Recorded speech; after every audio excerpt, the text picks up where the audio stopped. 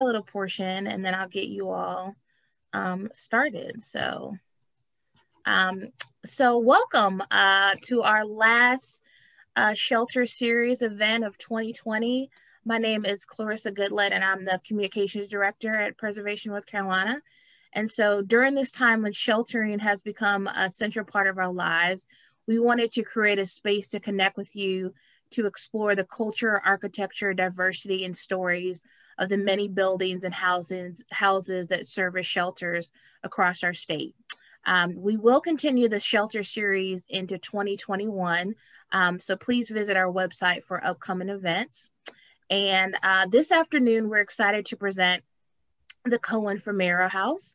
And we have with us Ted Alexander, who is a regional director at Preservation North Carolina, and Herb Cohen, who is a famed artist and the original owner of the Cohen-Fumero House, and Charlie Miller, who of 5 Points Realty in Charlotte, who is the current owner and renovator of the home. And they're going to discuss the preservation, restoration of this amazing mid-century modern masterpiece. Ted, Herb, and Charlie will share incredible before and after images and discuss the history and restoration journey of this important artistic and historic landmark. But before I turn it over to Ted, I wanted to quickly just go over some housekeeping things for some of you who might be new to our shelter series. And I'm going to share my screen. Hopefully it'll work here. All right. So let me close this down. So I think you all can see that. So we're in a webinar format. So everybody except for our panelists and myself are muted, as well as your video. So we can't hear you or see you, but we know you're there. We appreciate you all coming this afternoon. We're recording and live streaming this webinar. It will be available to view later on our social media channels and up on our website. So we'll get that out as quickly as possible for you all to view later or to share. If you're having any technical issues, if you can utilize the chat function, and we'll try to help you get that resolved. And we're going to hold questions until the end of the presentation. And so I'll moderate questions from our attendees. So you can ask throughout the presentation, but we'll answer it during the Q&A session. And particularly Mr. Cohen and Mr. Miller will be available to answer questions about the history and the renovation of the house during that time. And so down there, I kind of have a little picture of the screen you should have, so you can put things in the chat function or click on that Q&A button. The Q&A was probably easiest to do, and typing your question, and then I'll ask it. And then if you would take a few minutes at the end of the webinar to do a quick survey that should pop up on your screen as soon as you close out the webinar when we're done. And just answer a few questions for us about what we're doing and, you know, what we could be doing better.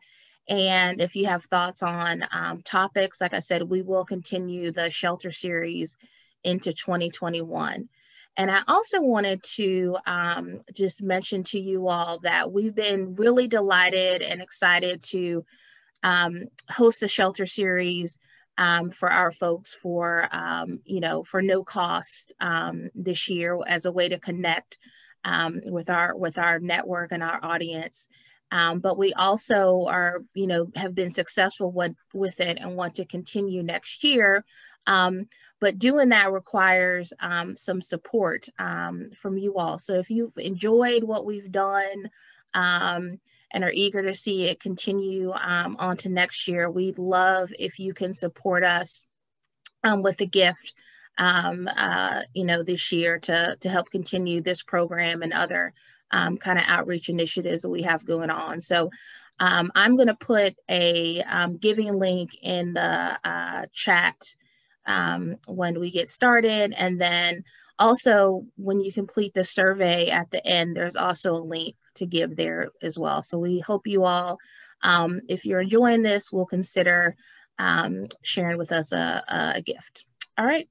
And that is all that I have. So I'm going to turn it over to Ted. Okay, thank you, Clarissa, and thank you everyone for being out there today to listen to the presentation about the Cohen-Fumero house in Charlotte.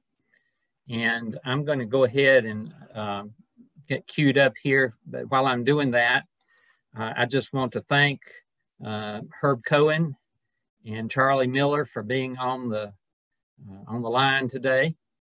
And this has been, I've been with Preservation North Carolina for 16 years now coming up, and I'll have to say that the Cohen-Fumero house is one of the most fascinating houses, and not only because of its history, but because of the house itself. Both things just really make this house very interesting. It's also the first property that I have worked with our protective covenants. That is a mid-century modern house, and it's in that every sense of the word. It is a mid-century modern house.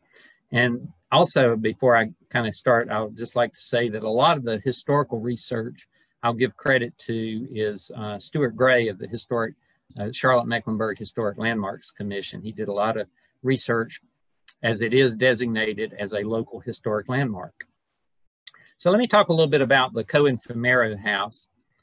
The house was built in, and by the way, I will say that Charlie and Herb, there may be times when you see something triggers something that you want to say.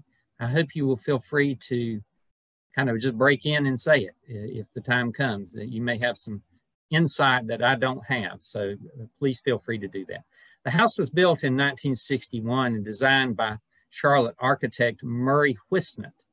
Murray Whistnett is still alive, and the builder was noted builder Gus Vinroot, who was the father of former Mayor Richard Vinroot.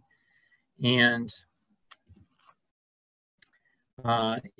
as I said, it's designated as a Charlotte-Mecklenburg Historic Local Landmark. It was designated in 2013, and it's really only one of about a dozen high-style mid-century modern homes in Charlotte.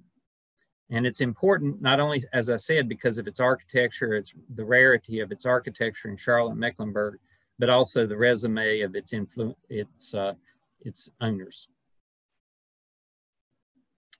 And in that line, both Cohen and Fumero were huge contributors to the arts scene in Charlotte. Now, this is the way the house, we found it back about 2015. And to give you an idea, I want to give you an idea of the length of time these projects can often take.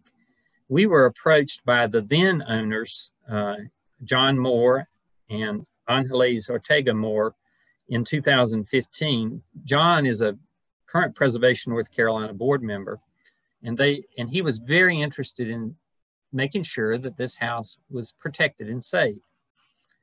They recognized the importance of the house, but it was vacant.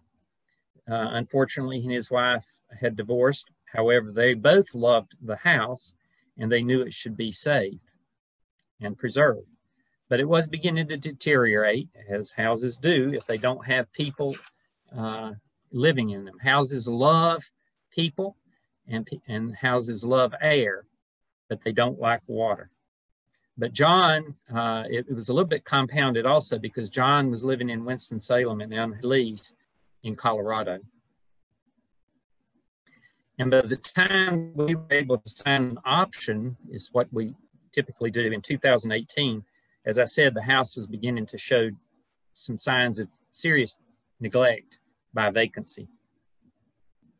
And you can see how the condition of the house as it was in 2018. I'll talk just a brief bit about Murray Whistnett, the architect. He was born in 1932 and was a graduate of NC State School of Design, which was then under the leadership of Henry L. Camp Hefner.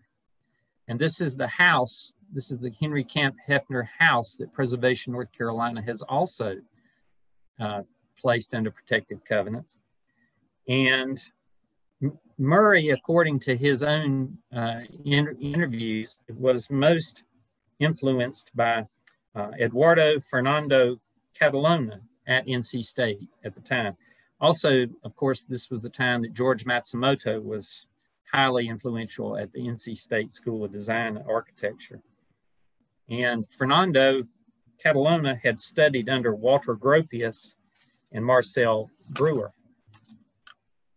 And Whitesnut began his practice in 1956 in Charlotte. And as I said, he's still alive today, and he's recently done an interview with the Charlotte-Mecklenburg Landmarks Commission. I'm going to show a couple of his, just a few of his noted buildings. One of the most famous was the Van Heck Wettock building at UNC School of Law. I understand it's been completely renovated on the interior, but the exterior certainly has the lines of the mid-century modern. And then his own house, this was Murray Whitesnut's own house in Charlotte at 6366 Sharon Hills Road. And then this was another really cool house at 5810 Masters Court in Charlotte. This was built in 1979. Unfortunately, we believe this has been razed and another house has been built in its place. So these houses are in danger of being lost, and we need to look to preserve those. Now, the work on the Cohen-Fumero house was begun in the fall of 1960. Am I correct there, Herb?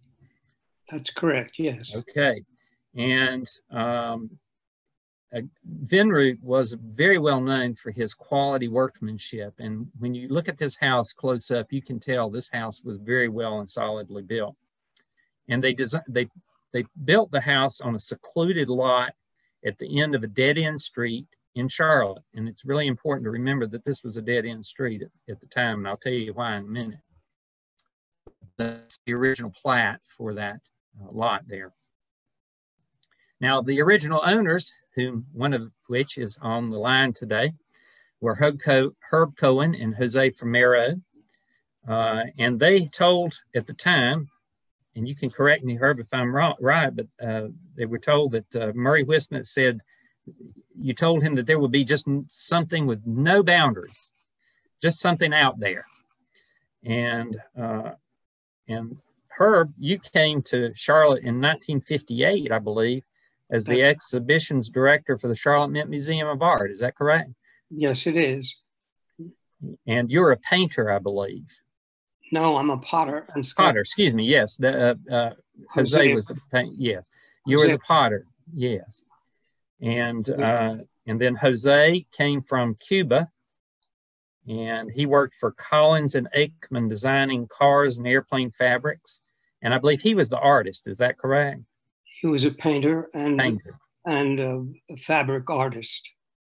And so, you know, this is really an interesting thing because within the house itself, y'all became quite the hotspot for entertaining the artists and artists throughout the region and from the world.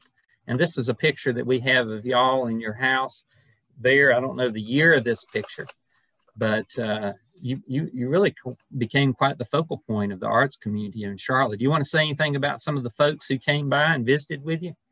Well, we belong to the Mint Museum Drama Guild, which put on productions all through the year. And there were people who would come and see the productions, and we had many meetings in our home for audience members and cast members and other people who came from different parts of North Carolina to see the productions. We also were in touch with people who were involved with the museum work. And I was a member of the North Carolina National Bank Arts Committee for a couple of years, and we were in touch with people from different parts of the world who were collected by North Carolina National Bank. And one time when we had Richard Lippold, who was an internationally known sculptor, who was commissioned to do some work at North Carolina National Bank, he would come to our home and enjoy our hospitality. And a good Murray Wisnan's wife was involved with, her name was Charlene Swansea Wisnant. She was involved with the with literature group and published the Red Clay Reader for a number of years. And she would bring people from different parts of the country who were working with her in her book to our home. And some of the people were people like Kate Millett and her husband Fumio Yashimura. So people of that kind were at our home, and we entertained people who would come to visit Charlotte and who were involved in the arts, and we got to know through different friends. I have a list here, Mr. Cohen, about some of the folks that you mentioned, a couple, and apparently Sunday afternoons were a very busy time around your house there. The people you would fix brunch, and I don't know how in the world you did it in that little kitchen, and I'm going to have to ask you that in just a minute.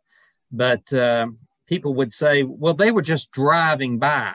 Well, if you noticed earlier, I said you were on a dead end street, and so people just didn't drive by, I don't think, but they felt so comfortable and at home at your house, they would come. And here are some of the guests that you probably remember well. I have it as Lunas McGlowan came by. That's right. The Italian sculptor Arnaldo Pomodoro. Right. You mentioned the sculptor Richard Lippold. And Yoshimura, and then Ed Multhrop, who is actually known as the father of modern wood turning. That's right. And then clay artist Cynthia Bringle, and then the NC painter Philip Moose, right, and then author Jan Karan, and I know there were many others as well, but that's just a sampling of the people, the caliber of the folks that came by y'all's house on a fairly regularly basis here in Little Charlotte, North Carolina at the time, back in the 60s. And now you can tell me, how in the world did you cook out of that little, how did y'all serve all those people out of that little kitchen in the house? I'll show a picture of it in a minute. But well, we were just well organized, and we knew what we wanted to serve, and we spent a good deal of time in the kitchen. Jose was a very good cook, and we just did. That's all. I'll show a couple of pictures of the house. And Wisnant designed the house around this. This is from the outside, the exterior. He designed it around the central block core, and such as many early American homes were. They were built around a central hearth, and in that core, in that brick core, you had the heating and air conditioning, the plumbing, all of that was located in there, along with the bathrooms and the kitchen. And you see, now this is not the kitchen as it was at the time it was designed, but that's the size of the kitchen in the which is not atypical of many mid-century modern homes to have a fairly small kitchen like that. But so you know what I'm talking about when I said we had all those people over to your house with this little kitchen right here. That kitchen also included a washer-dryer combination. That's a clothes washer dryer combination. I don't know how you fit it in there. But, and then of course the bathrooms were, this is a remodel at a later date, but the bathrooms were in the core there, and this is, it had skylights. And I believe y'all moved to Blowing Rock in 1972, is that correct? That's right. Mm-hmm. And Philip Moose, I believe, later on moved up to Blowing Rock, the painter, I believe. Well, we moved there because of, well, he was one of the reasons we moved. We selected Blowing Rock because he was a good friend. Yes. And we purchased property from him to build our house in Blowing Rock. I'm glad to know that connection. I did not know that connection. I actually have one of his paintings. And then, of course, as so many of the mid-century modern houses, you have the flat roof, you have the continuous brick veneer block foundation, you have some floating walls, and they were clad with these grooved panels, you see, and the fence was lowered just a little bit below the house, so you get that levels, those different levels, and it was clad with T1 11 siding. And of course you had privacy with the courtyard. You had the sliding glass windows, which broke down the barrier between the indoors and outdoors. And as I said, the wall is about 16 inches lower than the house. And so that gives it depth from a distance. And it also allows it to kind of float. The foundation walls appear to float above the main portion of the house. And then interior, you have the brick core.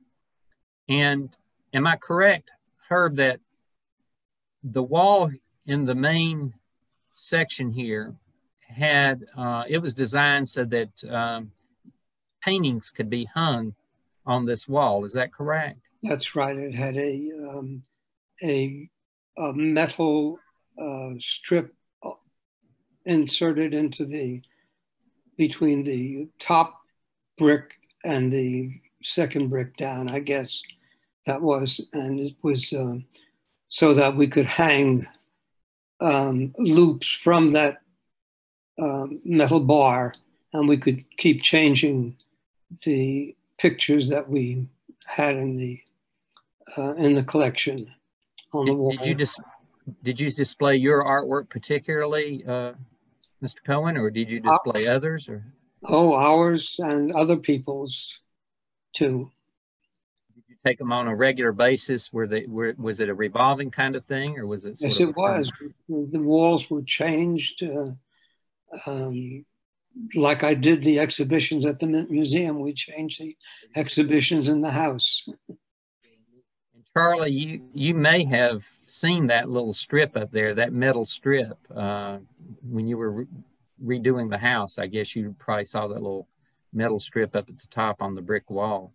I don't know if you noticed that or not. Oh yeah, it's being used currently. That's good. That's great.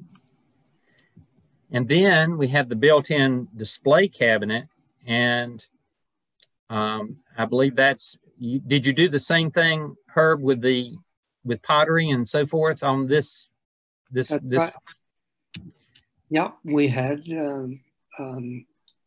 our own pottery. We had some a collection of works from different periods of art, and they were housed in that closet that enters from the side door of that whole unit. It was the back of the shelves. Behind that is a closet that housed our collection and other things in there. So we could change the exhibit there, and the cabinets underneath also held more collection. So when you had the house designed by Murray Wisnett, you specifically, I suppose, told him you wanted to have a place to both hang paintings and display paintings, and to display sculpture and other artifacts. And this is kind of his solution for that. And it works very well, I assume. Yes, it did. It worked very well. That's great. And I did not know that the closet there behind was where you would store the artifacts and things to display. That's pretty cool. So this was, there was also a guest room built, or a guest suite built into the house. And where you see the washer and dryer now was a small kitchenette. And I believe this was done for Jose's parents, is that right? That's right. Jose's parents lived with us. They had what is the master bedroom, which is right to the left of that, or the entrance is on the left to the master bedroom and bath. And the where the washer dryer is, there was a Pullman kitchen, and they had their own entrance through the glass doors, which is on the right, on the left, which you can't see, which goes out to a courtyard, which was theirs. And so they could have privacy as we could. And but the door was never locked between that area and the rest of the house. And I also just sort of, in terms of the architectural feature, you see the slab doors and the thin oak floors throughout the house, and just a couple of other features throughout the house. You know, you remember these light fixtures? Oh, yes. I think this is the only set that's still extant that was of that era, the original, and they're quite interesting. Yeah. You see the slab mahogany doors and the recessed latches. The narrow halls, this is all sort of part and parcel of mid-century modern high-style architecture. You see if you'll notice under the window there, this is the only window on the north wall. And it was rather ingenious because it kind of brings the inside to the outside and the outside inside. And then if you look under at the bottom, at the base, you see the kind of floating walls there. There's a space there where a baseboard normally would be in most houses, and you see it's recessed and it appears that the walls are floating. But that window bridges the difference between the indoors and outdoors. And then, of course, in the main living room, it flows with no delineation into that dining room area. And you see the bank of the sliding glass doors.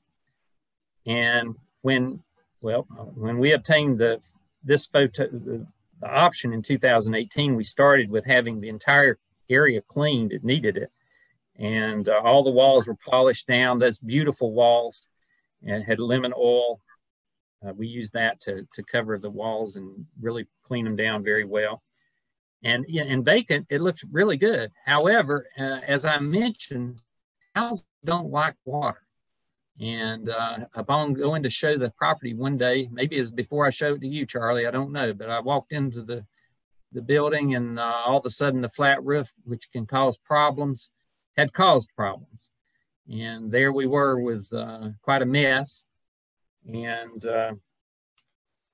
unknown to us, the flat roof had been suffering for some time. So I had to kind of clean things up. This is just sort of the day in the life of a preservationist. And we operate on a pretty minuscule budget. So we kind of took a large blue rollout recycling container and set it right there where the water would come in. And it worked really well to be able to catch the water until we could get the roof patched together. The owners did put together a temporary roof, but wouldn't you know it, as luck would have it, you know, this was an unusual weather year in 2018. The average rainfall of the previous 8 years had been 42 inches and 109 days worth of rain. That was the previous year. In 2018, wouldn't you know it, we had 136 days of rain and 59.2 inches. So we were battling water the whole time. And of course, dampness affects everything. There's the kind of the temporary roof tarp we put on top up there just to hold it together long enough. And dampness affects everything. The front door was swollen. We had to have a friend come fix the door. We couldn't open the door. We had to get that. It was swollen shut. And I probably showed this house. It was a lot of interest, and about 50 times probably to different people. And it had developed mosquitoes in the backyard. There was a electrical tower that had not been there in 2015 when I visited the first time. I'd show it to people who were kind of interested in tearing out the brick core and opening up everything like HGTV tells you you're supposed to, or they'd want to paint all the wood. And, you know, these are just not the kinds of folks that we felt like would be best stewards for this house. However, then we found just the right person, and that is Charlie Miller, who is on the line here today. And we were so fortunate that Charlie took an interest in this house. And why don't, before I go a little further and talk about the work, Charlie, why don't you tell a little bit about what attracted you to this property and kind of your background when you started looking at this house? Sure. So by chance, I'm a real estate broker by trade. I also own a construction company. But in 2015, John Moore, the owner, reached out through just by chance and was curious about a valuation on the property.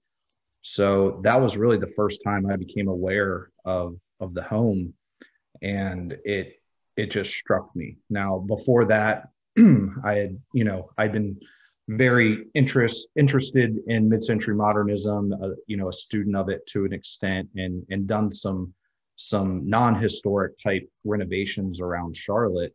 So, as soon as I did my research and saw the home, I was captivated in a way. And I stayed in touch with Mr. Moore for a few years. Every couple months, I'd just reach out, touch base. Wasn't quite ready. He had a very sentimental attachment to the home.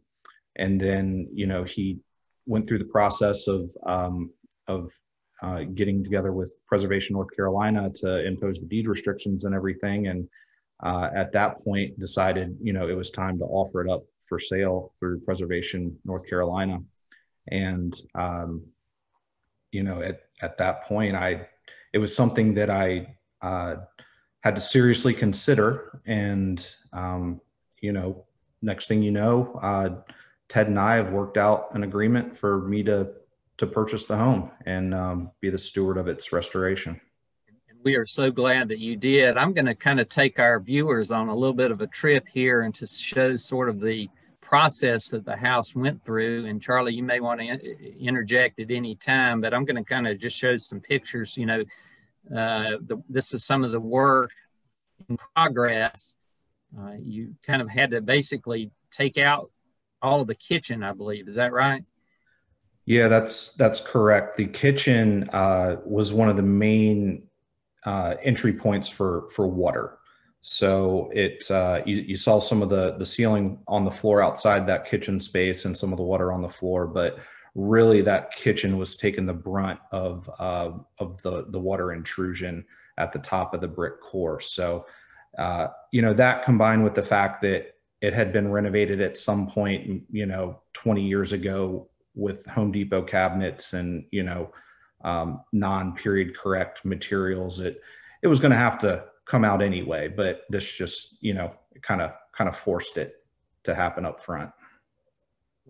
And there's a couple of other things that go on in terms of rehab of houses that a lot of people don't think about sometimes. That's the human element. And one of the things that I appreciate very much about Charlie was that there were some appliances and so forth in the house that really he was not going to use. And so we found a ministry nearby in Shelby, and he was gracious enough to, to allow those to go a family that could use those. But people don't think about these things often, and that's part of, I think, our role of recycling and reusing and repurposing things. And we appreciated that from Charlie from the get-go, that he was very intent on repurposing things. And so I'm just going to let a couple of these pictures speak for themselves. And Charlie, if you want to talk about anything that, as I showed these before and afters, you might want to talk a little bit about your experiences.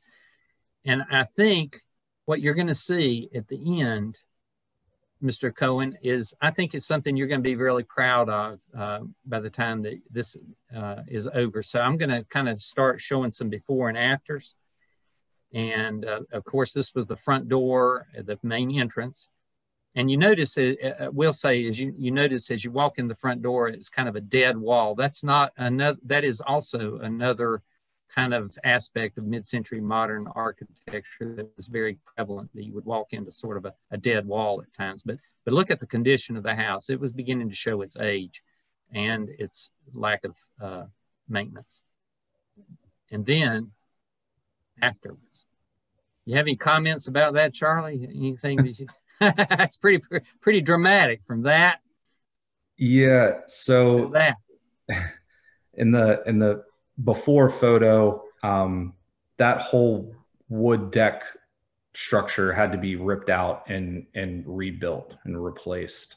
The wood was it was rotten, and you know, it wasn't safe to walk on. And you can kind of see where the dark piece over the wood down there in the hole, it was, you know, that was because somebody put their foot through it trying to walk into the house. So that was really one of the first things with the project as a whole, is to kind of, you know, make sure it was safe. And outside of that, you know, at some point somebody came in and put some mission style lighting here in the first photo, and, you know, the house numbers are, you know, nothing special, not period era. So this was one of the areas, you know, the front entry is on the side of the house, but, you know, this is one of the first things you see on the house when you're walking up. So it was important to me to really kind of give it make it a statement and get the right kind of lighting and, you know, some neat house numbers and great door hardware and all of that. So I'm really pleased with how that turned out in the end. The effect is really stunning. And then here's another, we'll go to another before. This was that courtyard right outside the front door. That's a peach tree, is it not? Did you plant that, Herb? Was that there when you were there? No, we didn't have a peach tree there. That was a peach. No, we had something else in there, which was not inside that courtyard. I can't remember. I think there were some bushes originally in that area. How we found it starting the work, or how Charlie found it, and then quite a dramatic change. And you kept the peach tree. I thought that was kind of neat. But this is just so stunning, what a difference. And then here was the deck that somebody had put on at some point in time. You know, it was beginning to fail and look pretty poor. And I'm just going to let the picture speak for itself. This is the after. Any comments regarding this, Charlie? Yeah, so the deck in the before picture, again, it was falling apart. And you know, it was not original to the home. And, you know, I've had the pleasure of meeting Herb a handful of times and picking his brain and seeing, you know, trying to understand what things were like originally. And what I've, you know, what Herb explained to me was there was a cantilever deck off the house originally, and with no railings. Well, when I took this deck off, I could see where the cantilever joists had been cut. Somebody at some point had come along and cut all those joists off. So I wasn't able to replicate the original, but what I was able to do was build out a deck and cantilever the last 3 feet of it, so it looks like it floats out over the courtyard stone area in the rear there, which a little bit difficult to see in this photo. but it kind of gives that impression. And also it's up to modern day code. So my little girls are safe on it, which is good. It's a dramatic change. And then of course, here was the entrance. As I mentioned, you open up and go into the entrance there. And here's the after. And quite a stunning difference, including the attack of the 50-foot woman poster, which is pretty amazing there. What any thoughts on this as you found things, Charlie? Yeah, so it was like you had mentioned. It's common for mid-century homes, you walk into a dead space. Well, the paneling was in relatively good condition in this section of the house, and we did as good of a refurbishment job as we could without detracting from some of the patina and just evidence of that this home is 60 years old and has had a life, and we didn't want to scrub that out. But in this space, I really wanted to kind of have an impactful entry. And after cleaning everything up and getting those Philippine mahogany panels looking great, found a cool art print from a 60s era movie, and the right rug and furniture, and people really kind of enjoy it when they walk in. So it's neat. How did you treat the wood? I mean, what was sort of your process of cleaning the wood? Did you use anything special? I'll be honest. I interviewed a dozen different specialty contractors before I landed on someone I trusted, and it was a combination of a deep cleaning, and then I think it was beeswax oil is what they ended up using, and we didn't sand anything, we didn't stain anything. It was really we just wanted to use what was there and have it cleaned really nicely. And it was a labor intensive project for these guys, but they're one of the better specialty painting contractors in town, and they were worth every penny. Well, it's amazing the shine on the wall, and just the rich nature of the wood that comes through, from what you did. And it would be really interesting to find out exactly kind of what they cleaned it with and what they, but the beeswax is a good product, but this is just phenomenal. The way the beauty was there, it was just covered up over years and years of, I guess, just grime and just dirt. So after I get the exact process and products that they used, and I'll fill you in on that. Be great if anybody is curious, because I'm sure there are other people who have similar situations. And then of course you had the before with the built-in display cabinet, and then the after. It's pretty dramatic. And you retained the recessed lights, and anything else that you'd like to speak about here, Charlie, in terms of the house or anything? Well, this was part of the house that, even when I bought it, when other parts of it were not looking so great, that this it was still beautiful, and really all it needed was some TLC by the right people with the right skills, and then the right kind of retro style furniture and things. And I've actually got a few pots that Herb designed in this shot down on the bottom, and I've been able to source a few more just online over the last couple months. So it's neat to get some of Herb's designs back in the house. Herb, I'd be curious as to whether or not, when you look at these pictures, does this bring back, do you feel as if like you're kind of, this was your home, you feel like that it's been well respected, and that you just could walk right back into it? Oh yes, And I have been in the house since Charlie has restored it, and he's done a wonderful job. And I appreciate the effort that went into making it a beautiful living space again. We'll continue on just a couple of shots here of some befores and afters. This was the main living room. This was prior to the, actually before we even took over. This was back probably about 2013 or so. And then it's a pretty amazing transformation, not only because of the work that you did, Charlie, but also you've done an outstanding job with the furniture and the furnishings and everything like that. You might want to talk a little bit about, Charlie, about the use of the building and how you see the use and what do you build the house for? Well, Ted, when you and I first met and got together on this, the idea was to turn it into a short-term rental property for people to be able to come and enjoy.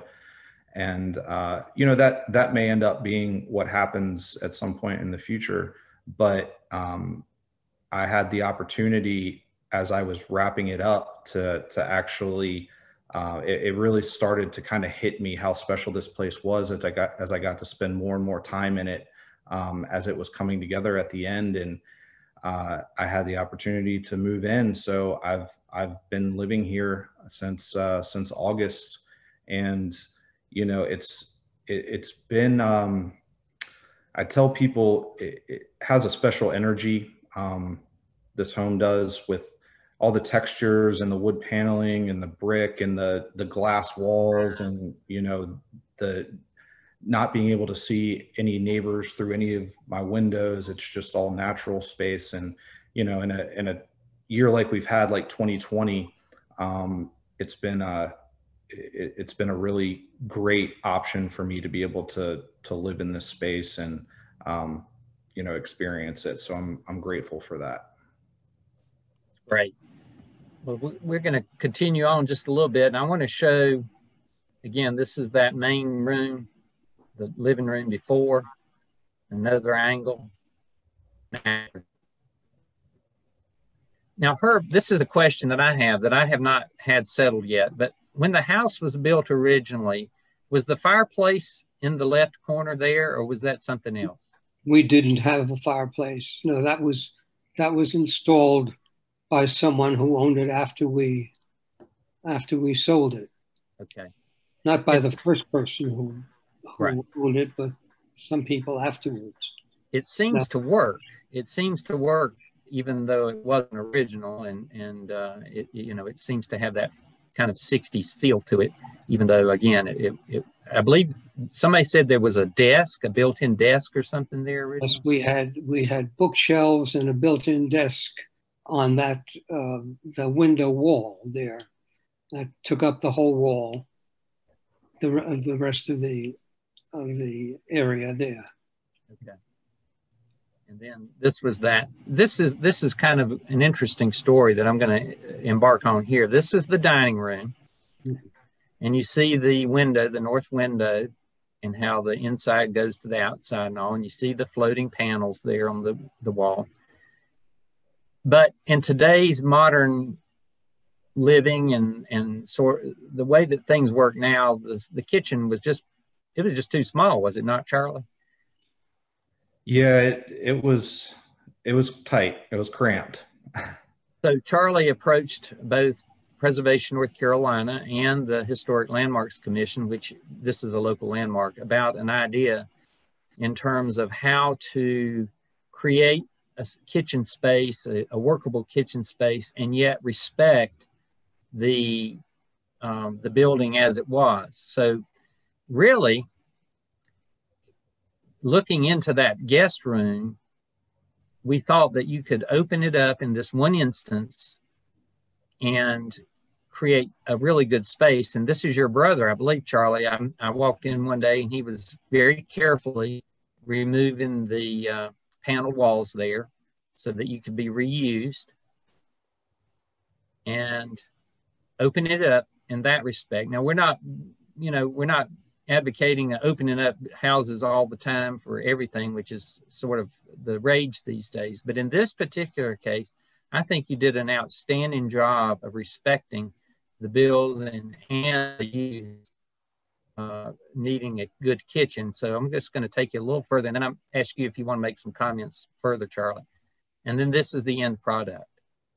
I mean, I think it's pretty astounding. And if you look on the back wall, where the orange telephone hanging on the wall is, you'll see that the wall, that's the paneling that was reused from the wall that separated the dining room from the guest room. And you'll also see, I think, which is kind of a really neat detail, and this is how I think Charlie's done such a great job.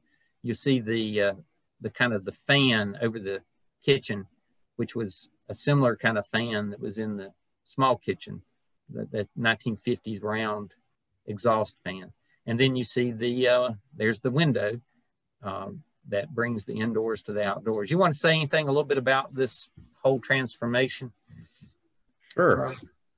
So, lifestyle these days, 2020, bigger kitchens, bigger master baths, spend a lot of time in those areas. So when I was looking at the central brick core and the existing kitchen and the small master bath, the first thing was, okay, can we conceive a tasteful way to get a larger kitchen space that potentially could appear that if it could have been always original to the home. And same thing with the master bathroom. How can we expand this footprint without actually expanding the footprint of the home? And Cohen-Fumero's parents-in-law suite in the home, that seemed like the logical place to relocate the kitchen to. For one reason, there was a kitchenette there originally, so there was some precedent there. But also, there was the one wall that could be taken down without major structural changes and modifications to the house being made. So toyed around with a few different layouts and designs for cabinetry and things like that. And, I collaborated with Ted and Preservation North Carolina and the local Historic Landmark Commission, and it made sense to everyone. So ultimately, everybody signed off, and I'm very pleased with how it turned out now. Where the wall was on the floor, so we have the skinny plank hardwood running all through the house. I did a larger plank piece of hardwood where that wall was sitting originally, just, to be able to subtly be able to point out and delineate that space should, if anybody, comes in and tours the home and is curious about that change, I can point that out very easily to them, and it becomes evident of where the wall used to be. Those are the details that really make this just an astounding renovation here. And here's further. That's the fan I mentioned, just the little details. And as you mentioned, Charlie, it was a really good observation that it was some precedent in the fact that that guest room had actually had a kitchenette in it. And we felt that would that sort of lent itself to some precedent for allowing a kitchen to go into this area, and it's worked out very well. Yeah. Now, this was one of the this was the master bedroom, I guess, that the Fumero's parents lived in, and this is the before, and here we go after. Just a very dramatic change of before and after. The bedrooms were not particularly large, and that's also a common feature in mid-century modern houses. They're just not that large, but you've done a great job in, I think, making it seem much roomier. This was the after the bathroom, and again, Preservation North Carolina, we give a lot of flexibility for bathrooms and kitchens because you have to live in these houses. You know, we're not trying to create museums per se. We're trying to keep the main characteristics of the house. The people need to live in them, and they want to feel like this is sort of their space that they can use. And you've done a very good job on the bathroom there. This was one of the other bedrooms. Again, just sort of, you see the floating walls, you see the sliding glass doors, relatively small space, but with a different color of paint and furnishings and everything. It's really zipped it up. You have any comments regarding that, Charlie? Yeah. So, you know, when you buy a property like this and you have the intention of preservation, you have to kind of square yourself with the fact that, you know, your closets are going to be somewhat smaller, the bedrooms are going to be somewhat smaller, but that's okay. And it's worked out just fine here. You know, part of the thing with this home is the bedroom doesn't stop here around these four walls. You have a sliding door out into a courtyard, and that's evident throughout the entire home. It's really indoor outdoor living at its finest for Charlotte and our climate and everything. And it really makes it a neat experience to live here and be able to enjoy. Really good point. I mean, that was the genius, I think, that Murray Wisnant brought the outdoors into the indoors and the indoors to the outdoors. And there's that transitional area, but yet it gives you almost additional space, particularly in good weather. You can, you just move from one freely to the other, and it's like just a different part of the room. It's very interesting. And here we have, I believe, our celebrity of the day being interviewed. I believe you want to talk a little bit about when you returned to the house, Herb, and what was your thoughts when you came into the house and you saw this? How long it had been since you had been in the house? Oh, I can't remember. It was probably more than 20 years, 25 years, a good deal longer than that, possibly. The last time I was inside the house was when the people who purchased the house, the second people who purchased the house, became friends with some of our original neighbors who lived down the street, and they took us over to meet them.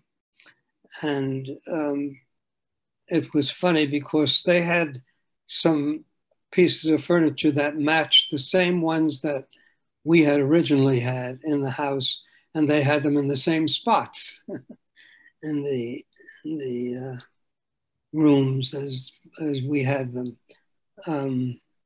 But walking into the house this past year, that since Charlie has renovated it, is brought back some wonderful memories, and it's just delightful to see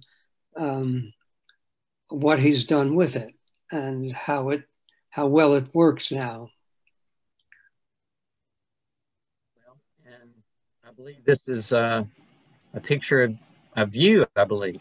That's right. That's and old and I guess I'll leave the question before we close out. I chose this picture to the end because it just looks like you're at home. You're very comfortable. You're just enjoying the house.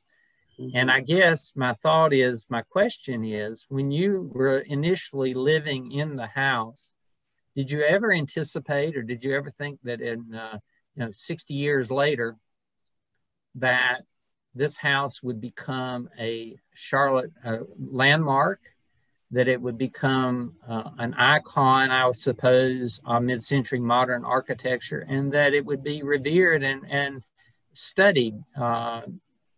Did that ever cross your mind, living when you were designing the house or building that? Did you ever think about that?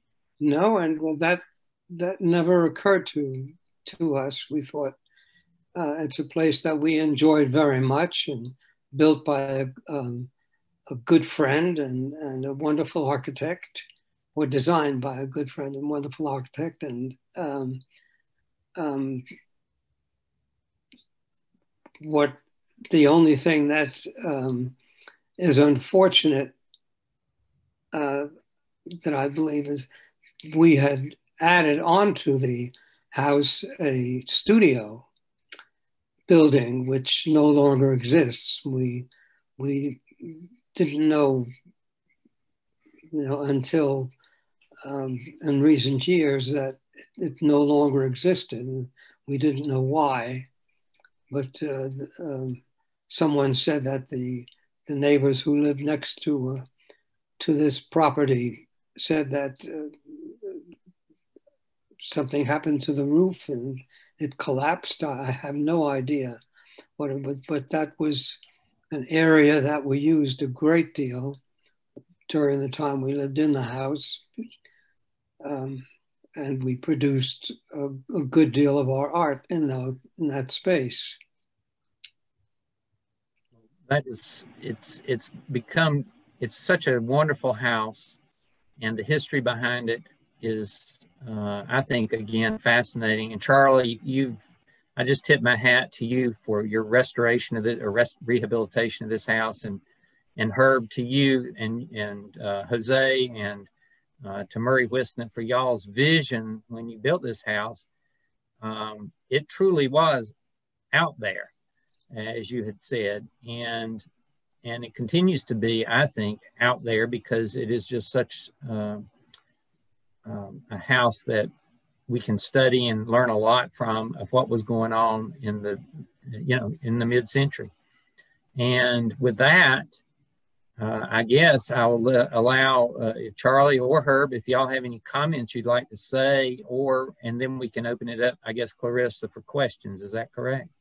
That sounds perfect. But we're just delighted as Preservation North Carolina to have been involved with this. Charlie, do you have anything you'd like to add about your adventure in renovating this house? You think you'll take on another one? Happy to take on another one. I think, if anything, I want to acknowledge Preservation North Carolina for, what you do, and how,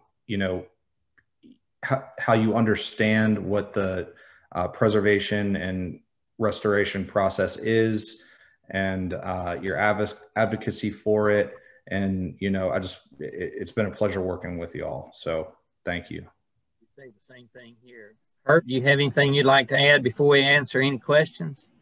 No, it's just that I'm honored to know that the house contains our names on it, because it's such a beautiful space, and that it is being preserved. Well, thank you all. And Clarissa, I'll let you open it up do we have any questions from folks out there? You all hear me? Yes. Okay, good. I had to do a check recently. Zoom doesn't like to get my first words out. So I want to thank you all again, all of Ted, Charlie, and Herb. This was a really, really good session that we had. And I feel like we got some really unique insights into the history and kind of renovation of the house. So thank you, all three of you all, for a great presentation. We do have a few questions in the Q&A, and I'm going to go ahead and go to those. And then if folks have questions, please just click that button and type them in, and we'll get them asked. So our first one is for Herb. What did you love most about living in this house? I love the space, the openness about the house, and the warmth that the materials that it was built out of gave to the whole atmosphere of the house. Those Philippine mahogany ribbon striped panels were especially enjoyed, not only by us, but by other people and friends. And I like the way you could move around in the house. It was beautifully designed by Murray Wisnant, and we love the openness of the outside and the ability to feel like you could, bring in the outside into the house. Thank you so much, Herb. We have a question from Betty Womack. Is the new front door the color of the Is a new front door the color of the original color? I doubt it. The original color of the house was a pale tan color, very pale tan color, almost like a pale pine color. And it had the dark brown trimming around the wood, around the window areas and around the door areas.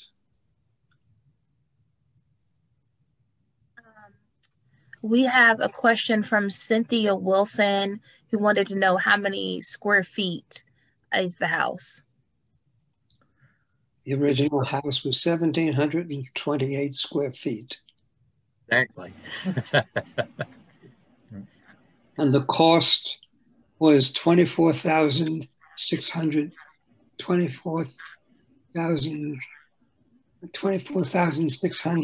something for the actual construction.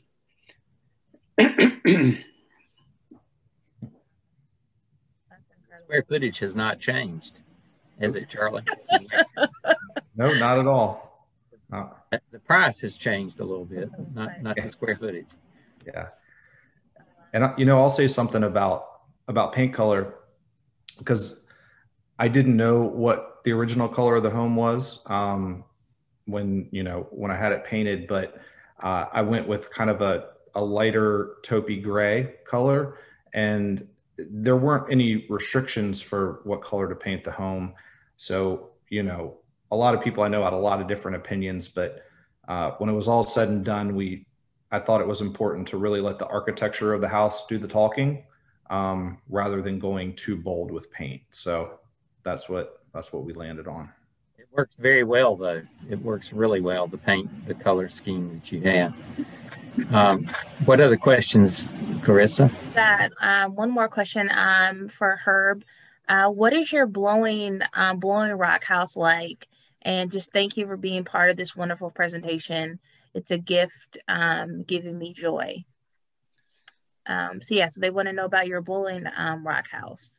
The blowing rock house was totally different than this one. It was a rectangular box, actually, 2 stories.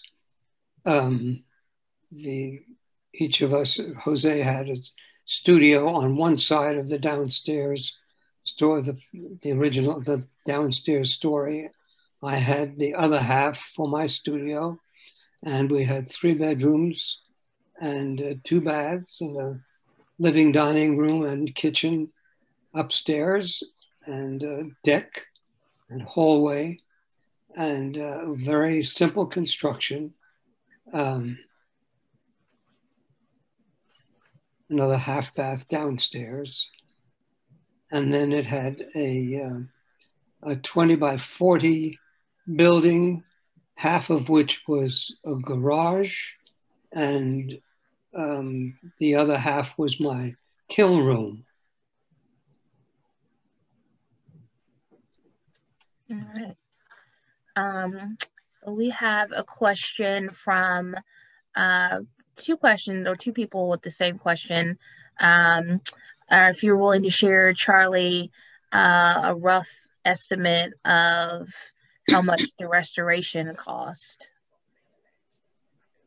Well, Cost more than I was expecting from the get-go, but that's to be expected when when you open up walls on a 60-year-old home. I will say that I spent money in places on this house that I spent more money in places that I probably would do in in my work with when the goal is to renovate and resell and make a margin. Um, it I originally budgeted 100,000 and I was probably closer to 130 all said and done. But that's because I decided to go bigger on certain aspects, tile selections and things like that, and trying to replicate something from the 60s is not easy, and those materials are often more expensive than you would otherwise expect.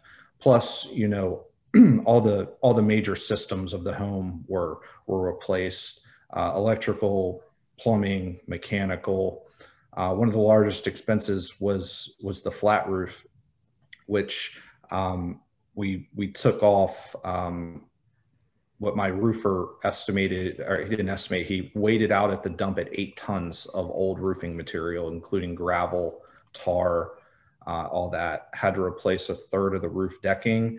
And then we went back with a commercial grade, modern day product to keep the house protected. So that was one of the largest expenses right off the bat. It was not cheap to do.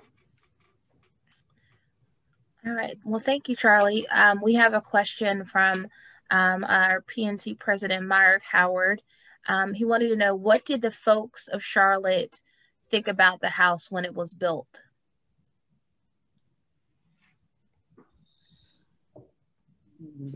Well, a lot of people enjoyed the house when it was built. It was a little avant-garde, I guess, the house. The people. It was. There were very, very few modern structures, residences in Charlotte at the time. People enjoyed our home and had good times in it, and we never had any complaints or negative remarks from anyone about the structure. And so other than sending out a questionnaire to the rest of Charlotte, I can't say any more about that. I just know about the people, friends and relatives who came and were in the house with us. It absolutely sounds like folks enjoyed the house. We have a question from Suzanne Botts, and she wants to know, was there central air conditioning in the house? Yes. Wow. All electric home. And we had a heat pump. Nice. All right. Well, I don't see any other questions here in the Q&A. There are lots of good comments here in the chat, praising you all's work. I love the kitchen and the bathroom. Fantastic house. Nice swan chair. Thank you for sharing a beautiful, sensitive renovation. So people really love the house and what you've done with it, Charlie, and really appreciate the history of it. We had one comment, the house is absolutely fabulous. Miri's house is right around the corner from mine, and my kids grew up sledding down the big hill adjacent to a slide. I've been by Urban Charlie's on several occasions to watch the progress. So with that, if there are no other comments, we'll go ahead and close out. Again, there is a link in your survey, which will pop up as soon as you leave the webinar. You should get a survey that should pop up if you all will take a few minutes to finish that. And then you should get a kind of a reminder about the survey tomorrow. And again, there's a link in there. If you're, appreciating the work that we're doing, the educational programs, we would certainly appreciate your support, financial support to keep on doing that. I want to thank again, Ted, Charlie, and Herb for joining us this afternoon for our last shelter series session. And you all please be on the lookout. We will be doing more shelter series in 2021. And yeah, we will make the recording of this, the video of this will be available on our website and our social media channels just as soon as I get it posted, which will be this week. So look out for that. All right. All right. Thank you all. And thank you, Charlie. And I'll just add, I want to thank Mia Canestrari, who's a volunteer with Preservation North Carolina, for helping me to put together my presentation. And we can't do what we do without our volunteers. They do a great job. But thank you, Charlie. Thank you, Herb. And thank you, Clarissa. This has been a great presentation. And I'm so happy that Preservation North Carolina was able to be involved in the preservation of such a fine house and a cool history. So thank you. Thank you for having me. Absolutely. Thank you very much. It was fun. Thank you all. Happy holidays, everyone. All right. Bye-bye.